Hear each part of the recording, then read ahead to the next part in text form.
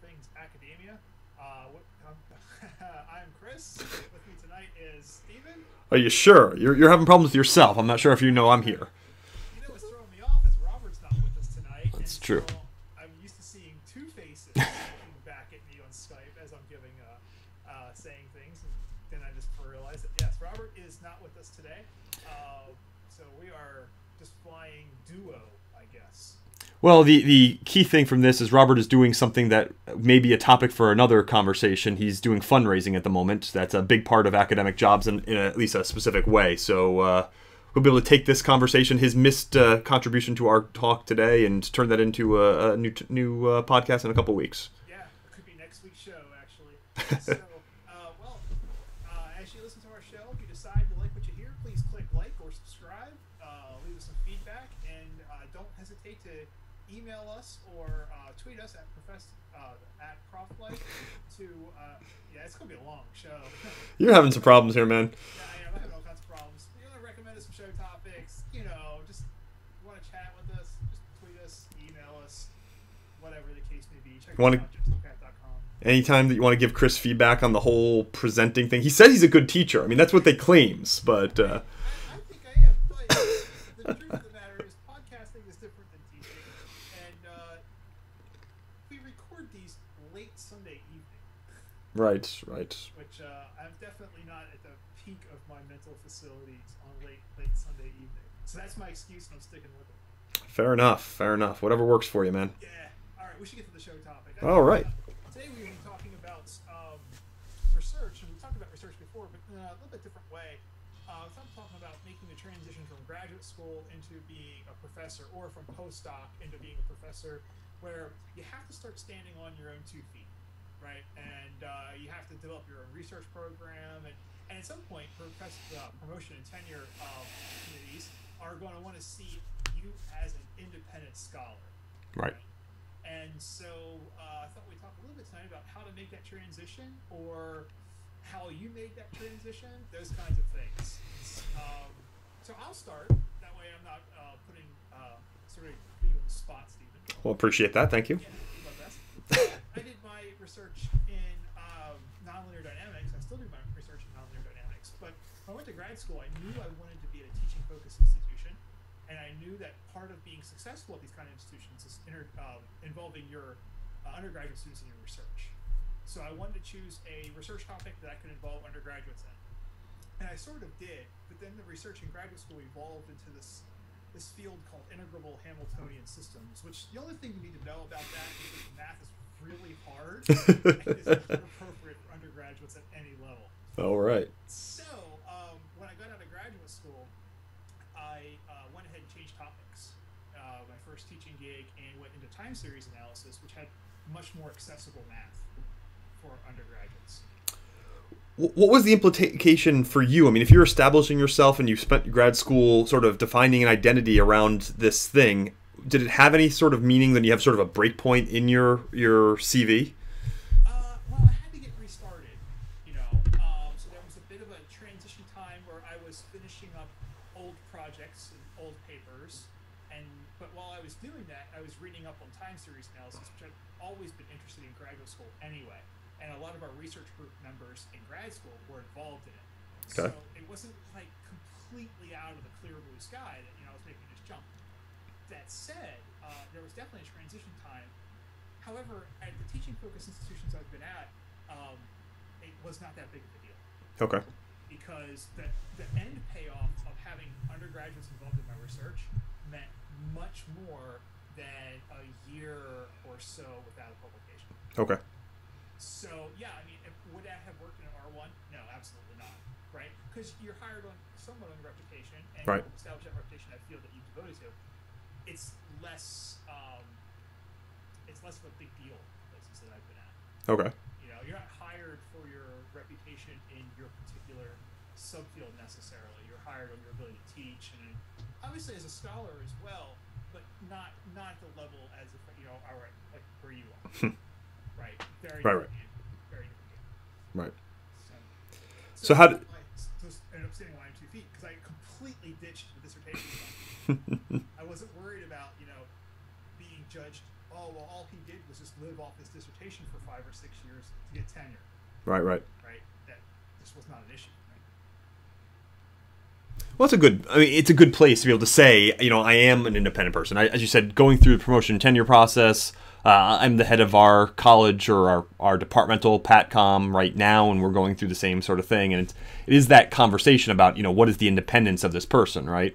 And so that was the question you had. You made a decision that was something that you're interested in, right? But it was done with the focus of solving a secondary problem, which was involving grad students or undergrads, right? That's an interesting question because I'm not sure that I would be able to make that transition that way. I don't know that I could make a decision saying I want to make sure I put my undergrads first. Though I do know, having worked with a lot of people in psychology, that is a big part of what they do. They take they build these research labs in a similar way and have, 5, 10, 20 undergrads running through their labs at any given time. Definitely raises some interesting questions. So as you're going through this, you said this is something that you saw early on. You saw in grad school, but it's not what you were, sort of passionate about in grad school. Was it the reason why you were not passionate about it in grad school is because your advisor was passionate about something else, or how'd that work for you? I wouldn't say that I wasn't necessarily passionate about the integral Hamiltonian system stuff. I found it interesting, but I definitely did not intend to make a career out of it. Okay. Right? And the important thing for me was that you doing this integral Hamiltonian stuff got me a good foundation in nonlinear dynamics in general. Okay. Which allowed me sort of the portability, the ability to shift sort of into time series analysis and not have to lean on a completely new literature, if you will. Right. Because there's a lot of shared language, a lot of shared sort of ideas. But yeah, the integral Hamiltonian systems, they were fun while I did it, but I knew pretty early on this was not going to be the career for me. But like I said, I enjoyed it. I got some useful work out of it, and I definitely don't regret starting my research career that way by any measure. Might have been a little better for me in the long run could I start time series analysis, right. And I almost did. We had a project pop up, and I was actually going to change that third year of graduate school into time series analysis, but then the project didn't get funded. So I went back to the Hamiltonian systems and rode that out through graduate school. Right. Again, I enjoyed it. I won't, I had a good time. It was a lot of abstract math. I enjoyed abstract math. I really enjoyed it. I just knew that you can't do this with undergraduates. I'm sorry? I would say I'm not even sure what abstract math is, but I'm assuming it's like 1 plus sort of 2 equals something. Sometimes I felt like that. But it was one of those things where I knew I couldn't do it with undergraduates, and I had so many positive experiences doing research as an undergraduate that I wanted to give my students that, and I knew I didn't want to be at a school with a major graduate program. Right. So, another option I guess I could have taken was I could have done sort of experimental physics or tabletop experiment kind of things, laser physics, those kinds of things. They tend to work well in undergraduate institutions as well. But I'm a theorist at heart, so this is what made sense to me. Plus burning things. You like to burn things. Yeah, I do like to burn things. I have a lab set up for that now, actually. It's kind of cool. Every child grows up wanting to have a job where they get to set things on fire and study the fire. That's true. Every child that ends up becoming a scientist, at least. That's fair. That's fair. How about we talk about your story a little bit? Well, so I'm in a sort of a weird space. My advisor was very well known, or still very well known, for his research on teamwork, and that is my space. So in part, I chose to go to grad school to work with him. In part, I chose him as an advisor when I'm actually in grad school. Those whole things. I want to do teamwork stuff. But what's interesting is I think of anybody who actually has ever been his student, I am the most similar to him in terms of actual research topics. A lot of people worked with him because he was famous and successful and a great mentor, but not because they actually cared about his research topic. Whereas I actually went in there saying I'm actually interested in his research topic, which is kind of a harder transition. So I actually didn't fully withdraw from working with him until I was probably 5 years into my career as a faculty member. So I actually continued on with a lot of stuff because we had so much an overlap in interests. And so we built up this whole sort of research package together. But then, so there was that transition. I know the big part was as I approached tenure was, what is different about me versus him. And I mean, fortunately, I had an entire different research stream that was not teamwork. It was this work on the creation of jobs and design of work. That was a completely independent phenomenon over what he was doing. But it was that kind of thing. It was like, how do I separate what I do from him? And it wasn't until I was probably about 4 or 5 years into being a faculty member that our research really started to split into very different directions. He moved into these larger structural systems, and I moved down a level looking within teams. So he went up looking above teams, and I was looking within teams. And so we really don't have a huge overlap in our content area anymore. That being said, what you said about moving off your dissertation and not doing anything with it, my dissertation died a horrible death, mostly because the key confidant, the person who I was getting my data from, had a heart attack in the process of me collecting the data, which limited my ability to get access to that organization, as you can imagine. So it was one of those things of, it was pretty clear I wasn't going to live off my dissertation because I didn't have enough in my dissertation to do a whole lot of anything. But you pose this as an interesting question. That's how you set up this topic for today, Chris. How do you separate yourself? And it's a really hard thing to say. If I wanted to work with this person because they do exactly what I want to do, how do I not be that person, right? Because we know that they're successful. We know what they can do. And that was, a mark. I mean, that was definitely something that I had to show was different about me, that, I wasn't just working with him, doing what he was doing.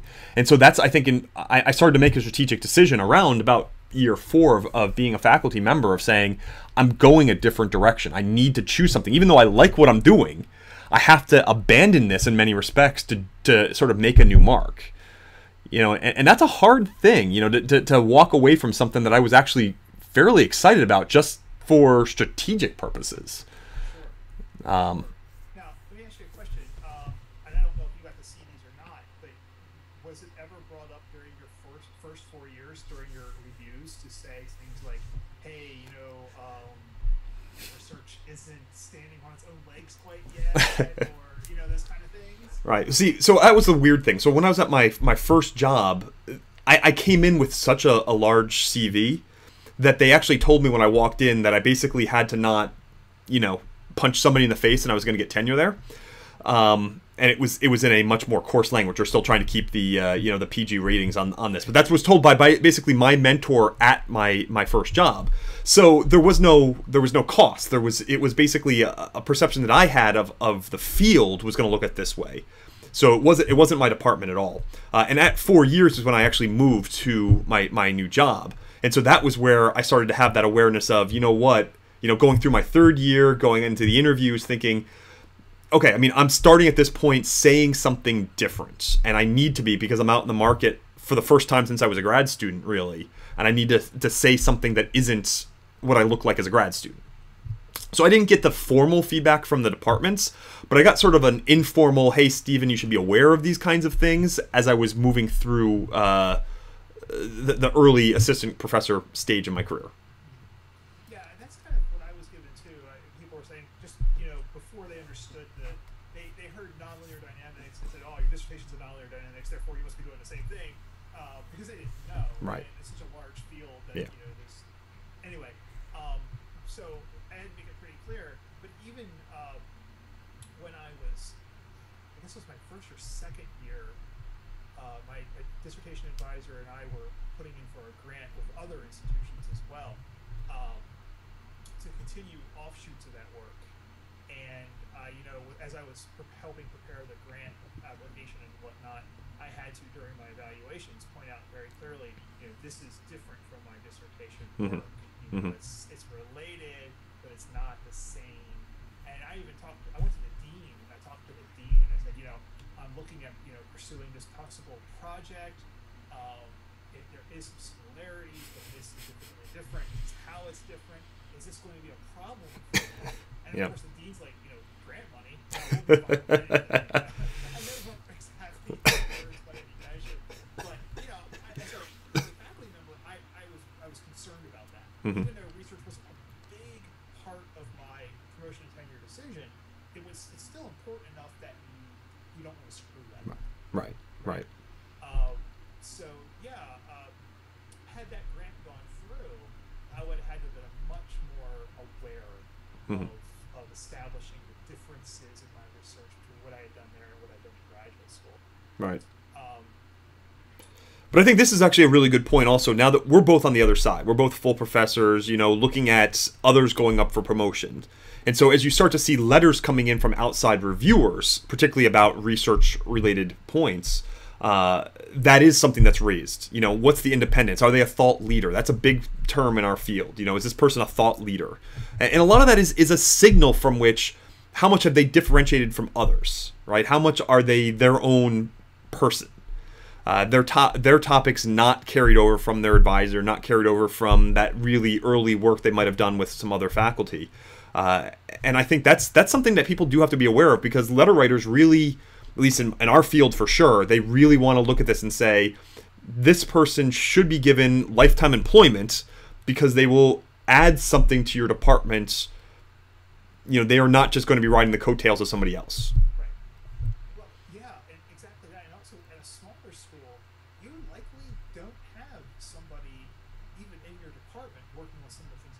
Right.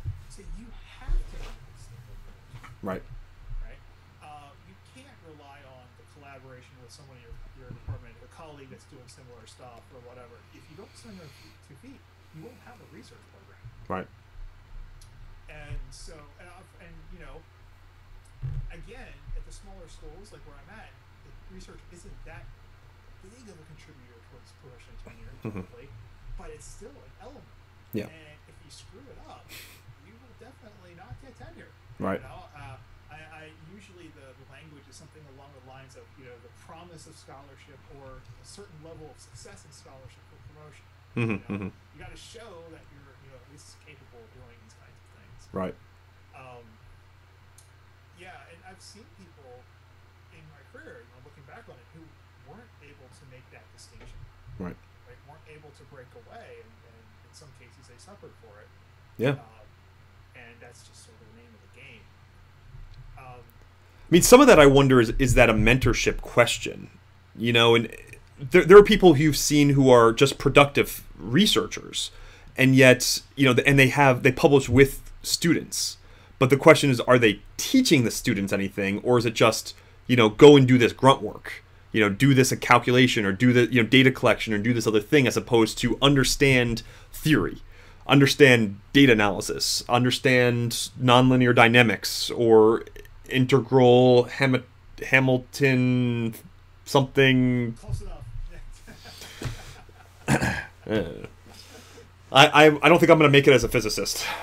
You know, the truth of the matter is the mentoring is an important part, and it's not only how good of a mentor are you, but how well were you mentored.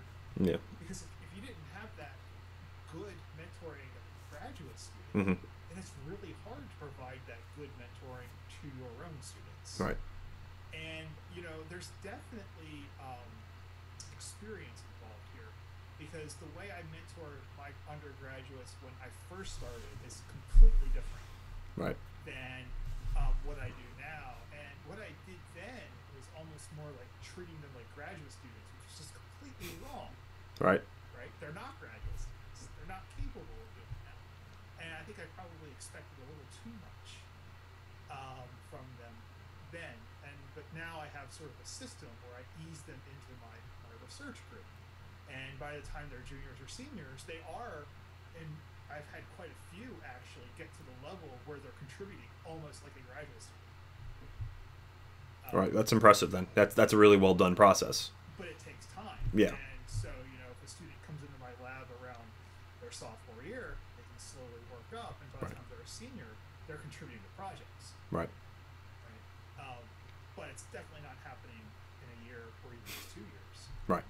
And that's the problem in a lot of places. I mean, I think of, you know, when I started getting involved in research as an undergrad, it was really end of junior year. You know, that's when I started basically saying, oh God, I have to do a thesis. But fortunately, you know, with a psych program, which is what I was, you're trained on research from basically day one in the program. We had a research design classes, we had statistics classes, etc. So we were able to walk into that, exposed to that world, so it wasn't completely blind when I actually tried to start doing this. Though, you know, again, I imagine the same sort of thing with you, is that you have to understand what it is to do research, particularly when people say, well, what is math? I learned math. Right. It's like, well, that's not the same. Right. Doing research on this is a big difference. Right. I had I didn't know it at the time, but I had some amazing undergraduate research experiences that taught me how to mentor undergraduate students by observation. Okay. And it took me a while to get good at it, but eventually I think I did. I started doing research projects my freshman year. Yeah, absolutely amazing. My second semester of my freshman year, the department at the time had started this new research program kind of thing with students, and I signed up for it, got in, and my project was self-directed. I came up with my own. I wanted to calculate something called the Hubble constant, which basically measures the rate of expansion of the universe. Okay. And so I researched into how is this calculation done, and one of the limiting factors I had realized was that you actually have to have data to do this. So I spent my time reading these books and papers about how the calculation is done, and I realized, gee, I actually need data. And so my mentor was like, yeah, we need data. How about if you email this professor out in California? And to her credit, she emailed me back and snail mailed me papers. Wow. I got a packet, a thick packet from her. Weeks later, not that many weeks later, but came to me in the mail. What is this? These are papers, and they were her papers. And she was calculating the Hubble constant, right? Mm-hmm. And so I was going through this stuff, and I could use her data and make some rough calculations.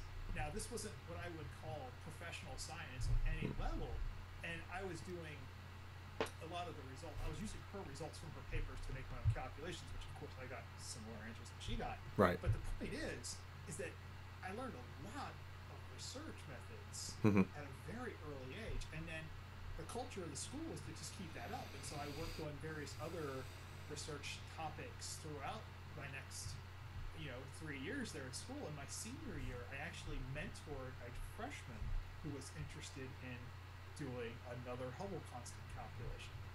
And so the professors there said, hey, why don't you talk to Chris?